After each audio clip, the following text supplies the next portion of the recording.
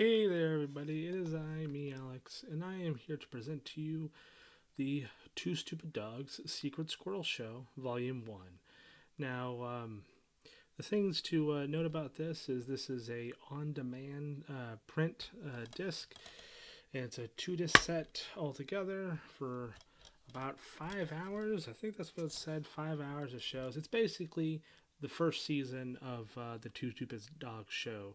Now, Wikipedia and its special friends have the entire track list set up for season one. Had all original episodes. Season two had a mixture of season one and season two of actual new episodes. And some things I wanted to highlight just because print on demand can be sketchy sometimes.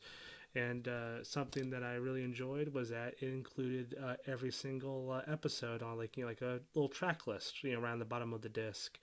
I wish more TV shows did this.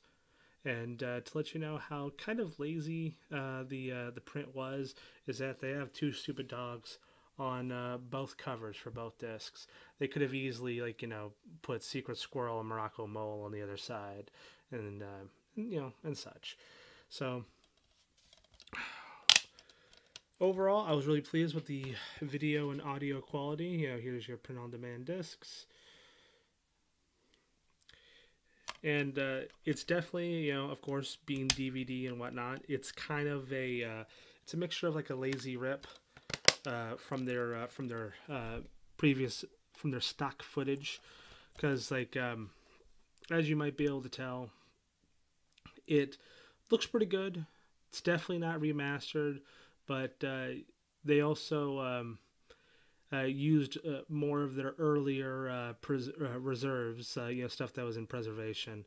Because something else that was really neat was I remember when watching on the Cartoon Network reruns, they would never have the interstitials, in between, and we now return to Two Stupid Dogs, stuff like that. But they have them in here for the episode, and they also have the 20-second build up intro, this time on Two Stupid Dogs, they go to the farm, and then they have that little segment where the farmer screams at them and stuff like that. Overall, this was definitely well worth buying. It's roughly about 20 to 30 bucks, even to go get it the print on demand version from Warner Brothers themselves. It is super, super cool that this is finally out. You no longer have to collect your bootlegs, and your VHS tapes. It's here, guys, and I'm so hyped.